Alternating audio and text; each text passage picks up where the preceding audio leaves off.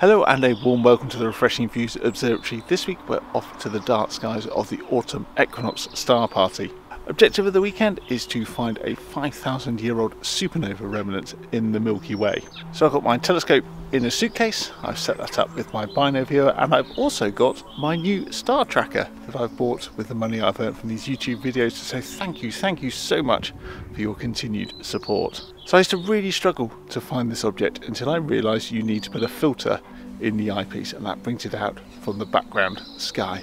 So as you can see, the sky really wasn't the best for this weekend, but there were enough gaps in between the clouds for a nice session. I had about 45 minutes looking at this object, drawing out the faint details using the bare minimum of red light.